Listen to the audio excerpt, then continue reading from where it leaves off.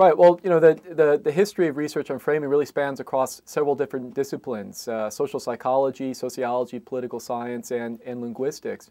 The basic research methodology, I actually argue that deductively you can start based on past research, early research that was first done on the nuclear energy debate, and then apply to biotechnology, and I argue applies to climate change, the teaching of evolution, a roughly generalizable set of frames or latent meanings that appear to happen over and over again across science debates. You can start with that set of sort of reoccurring meanings, and on any particular issue, then do focus groups, polling, in-depth interviews, as a way to figure out for what particular public do these latent meanings really resonate or apply. And then, when trying to connect the scientific topic to something they already know, what are the frame devices? What are the catchphrases? What are the comparisons to history? What are the metaphors? What are the stories? Who are the best spokespeople? What are the examples to use that really hit home and activate this interpretive meaning? Well, in fact, actually, there's nothing wrong with simplification. I mean, oftentimes you have to simplify for an audience that doesn't already have the necessary background to understand a very complex, sometimes uncertain scientific topic.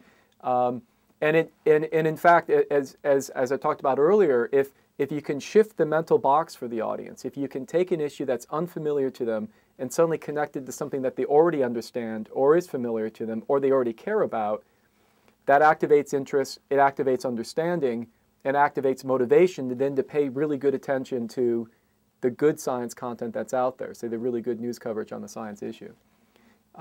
So for example, on stem cell research, when stem cell research first came along in 2001, few people have ever heard about the issue. And in fact, people that were fighting against government funding for stem cell research immediately put it in the mental box of this is a moral and religious debate similar to the issue of abortion.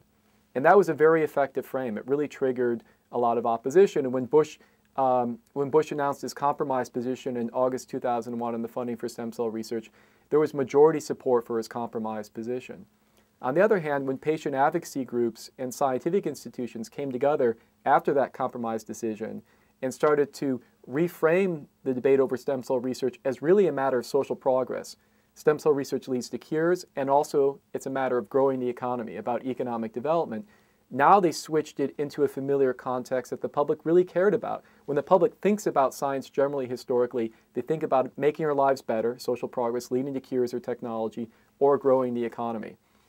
And over the subsequent 4 or 5 years, you saw very strong growth in public support, especially among the moderate religious, Catholics and mainline Protestants, of up to 20 percentage points as that message started to get across to the public.